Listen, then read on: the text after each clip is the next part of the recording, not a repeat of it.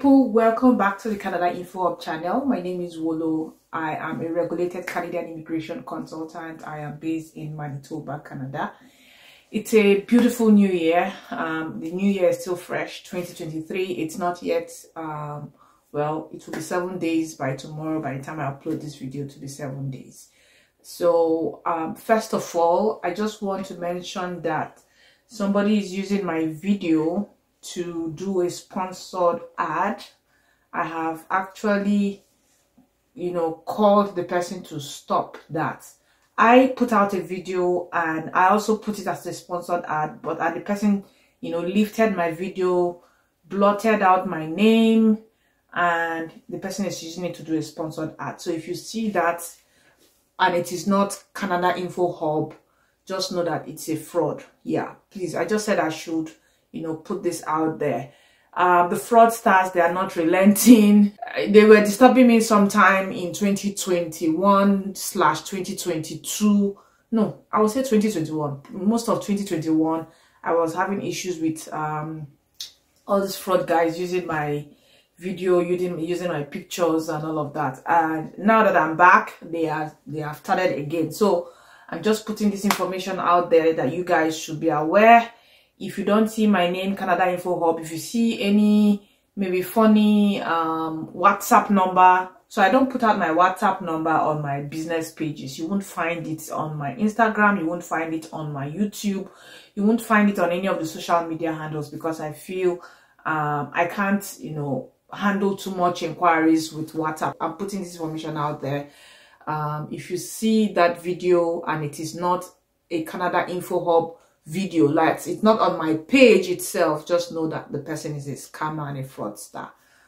Okay, so that being said, welcome to a new year. In my last video, I mentioned I was going to talk about the caregiver pilot.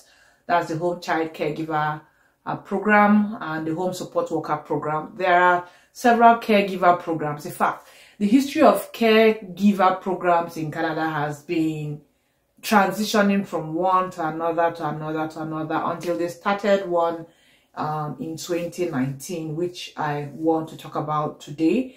I don't want to make this video too long, so wherever I stop, I'll continue the video in my next video. I'll continue talking about this pilot or this program in my next video. So for today, I would just give a brief background of the caregiver program in Canada. So like I said, it has been transitioning and several pilots have closed until this recent one where they have to open it at the beginning of the year. People apply or submit the applications and then they close it. And the slot is just 2,750 slots for both the home child caregiver program and the home support worker program. Is just 2,750 slots that was given by the government of Canada for people to apply for both permanent residents. Now, there are two categories in this program. There's the gaining experience category and there's the category that has people who have already gained experience. For the gaining experience category, it's for people who are outside Canada who have gotten a job offer as a caregiver. They are required to apply for the permanent residence application first. Once they apply for the permanent residence application and it goes through, then they can now apply for the work permit application to come into Canada, gain 2 years work experience before they can now conclude on their permanent residence application. Whereas the other category, which is people who already gained the experience, as they've already gained the experience in Canada, they can apply for permanent residence directly. They must have gained the experience for 2 years. Yes, 24 months is the requirement, minimum requirements to apply for permanent residence on that category. Now, this particular program has a lot of demand. It has a lot of demand because a lot of people use it as a means of, bringing their siblings in to come and help take care of their children.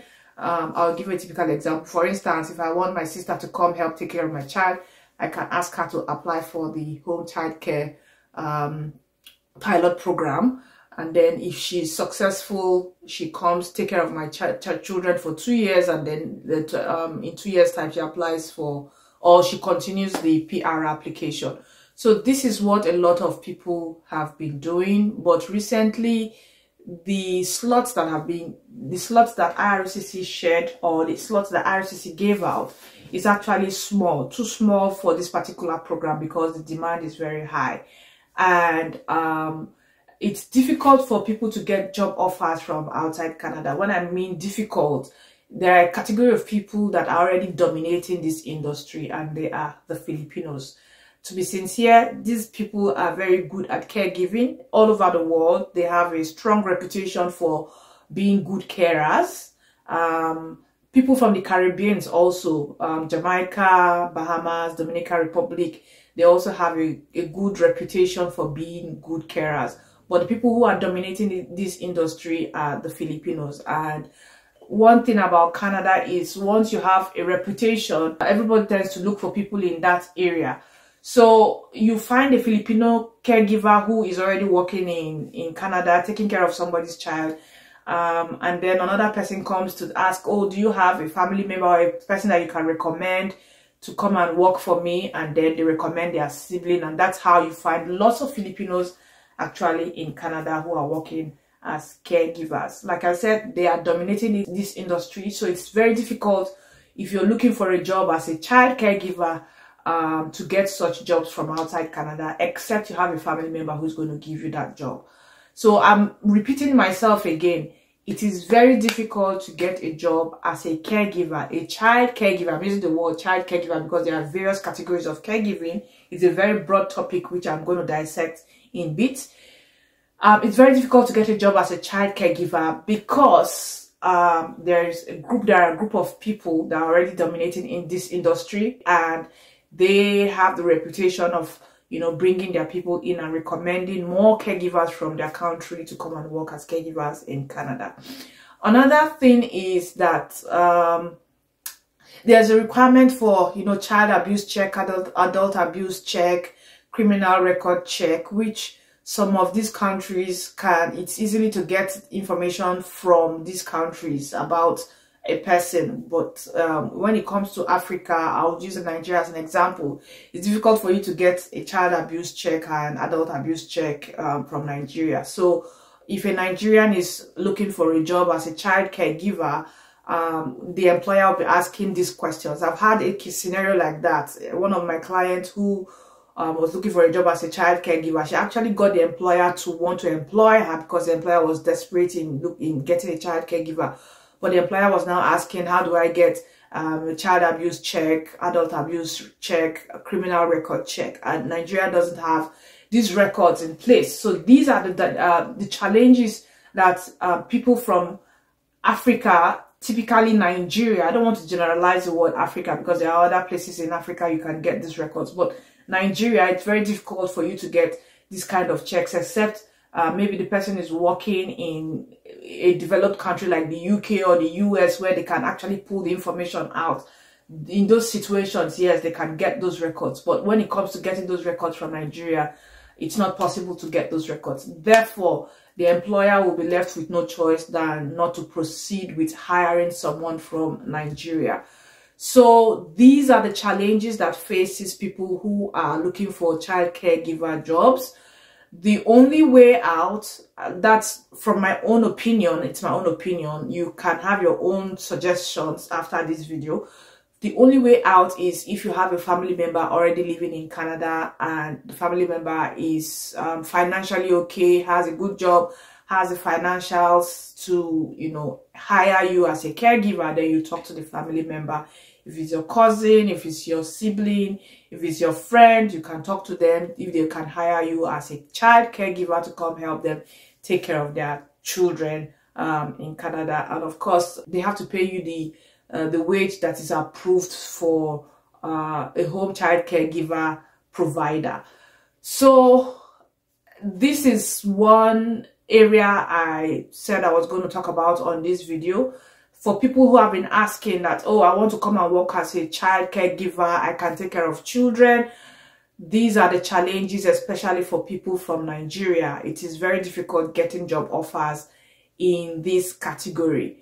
I will talk about other areas and also prefer strategies on how to overcome these situations of not being able to get job offers under this area. But one thing you should know, it is quite competitive. At the beginning of this year, they opened the slot, and within 3 hours the slot was closed. It's very competitive getting to submit your application for PR under the gaining experience category, especially if you don't have the experience already in Canada. So it's very, very competitive. It will be better to look for an alternative strategy towards coming to Canada instead of dwelling on this particular category. But you also have the Home Support Worker Pilot Program, which I will talk about in my next video. But I just said, let me share this information, especially for those who have been asking the questions that they want to come and work as child caregivers.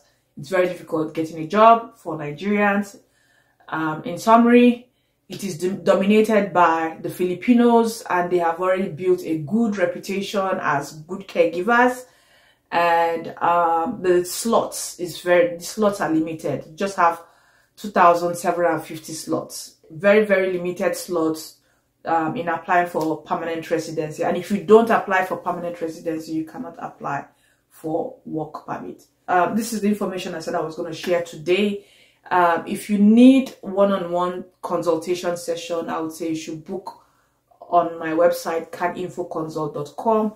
I also want to use this opportunity to announce that the webinar, I am putting details in place. Once everything is finalized, I will announce it for your information. So if you've not filled the form, go ahead and fill the form, because I'll be sending out emails once we are ready to host the live webinar on how to search for jobs. Thank you so much for watching, and see you in my next video. Bye-bye.